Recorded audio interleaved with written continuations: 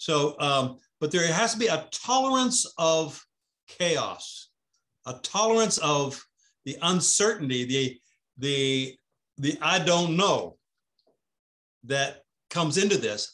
That is where the work gets done. It's not in repeating the same thing that you've done 1,000 times and just doing your reps. It's going to some place where you don't know, and you're in the chaos. And that's where the magic happens. You are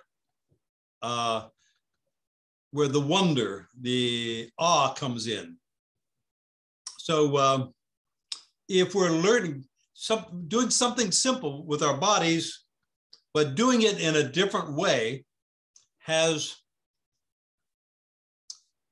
an effect of awakening new neural connections, and with it also the energy. So just because I talk a lot about the nervous system, that's just the thing I'm into right now, but I'm trying to ground a lot of this woo-woo stuff in language that will communicate to a broader populace.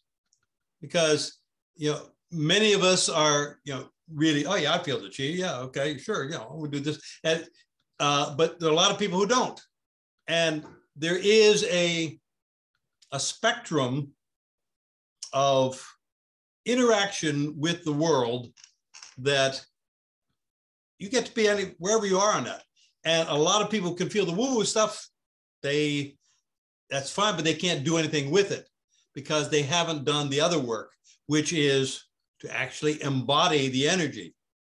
It's really cool to be able to feel the energy, but if you can't embody it, if you can't express it physically, then you have no Jin. And if you have no Jin, you know, your Kung Fu is not very good. So you need the Jin to be able to do something with that. So what we're practicing here is learning how to transform anything, any simple movement into Jin. It's not like, oh, I learned these magic movements and then I will have superpowers. It's like, no, I want to be able to, with a flick of the wrist, create magic. So that you're using your energy, you're leading your chi with your E, with your superconscious, and expressing it through the body. But you're going to get resistance from the body because you're going into that space where there is there's uncertainty. You don't know what's going on. You're trying to discover what's going on. So we're going to do a little exercise. First, I'll just give you, I'd like to give you a demonstration. Ray, you want to give me a hand with this? She's not happy about that, but yes. So we're going to show you what is it? It's a very simple thing. We're going to do something like that. It's odd, but it's an opportunity to express the Jin in a different way. And the very simple thing is this. I'm going to reach out my hand and rotate like that.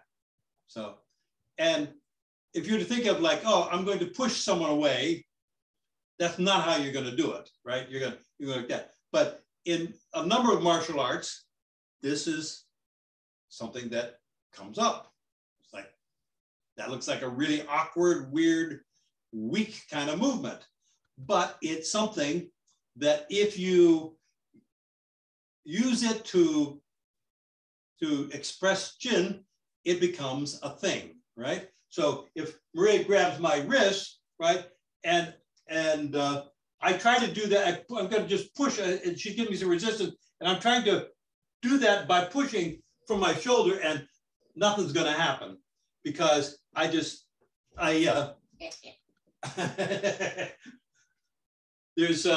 your shoulder is weak. It is a weak muscular connection. But if I access my Jin by first feeling my energetic coherence, my index finger, reaching with my elbow, feeling my wrist, And then it's weird, but magic happens. So it just goes, and she's giving me a lot of resistance now. I feel my finger, feel my elbow, feel my wrist, and just rotate my forearm, and something happens. We're using Jin rather than Li, which is just crude muscular force. And Jin, as we talked about a couple weeks ago, it's a combination of Li, muscular force, and Qi. But the closer you can get to just doing the Qi, then it gets interesting. So even once you get the hang of that, and you get like this, then you don't have to do much. The move almost, in my mind, the energy was going along, but my arm hardly moved. It just boom like this, and it creates that effect. Now Maria tries it, and we're going to get which arm? Your right hand, right? Okay, so going to push, and I just give a body. Go ahead, and you're pushing me. You just do whatever. Yeah, just go ahead, and it's not going to work because that's just not very strong muscular connection, and you're gonna hurt yourself. But she feels her index finger, reaches with her elbow, so opens up the shoulder joint, disconnects that muscular tension in the shoulders, feels my hand with her wrist, and then just rotates her form and reaches out. It elevates me. It lifts me out of my shoes, and it's something that you have to follow that sequence, because if you don't, it just gets jammed up. But you feel the elbow, feel the finger, you feel the elbow, you feel the wrist, and then you rotate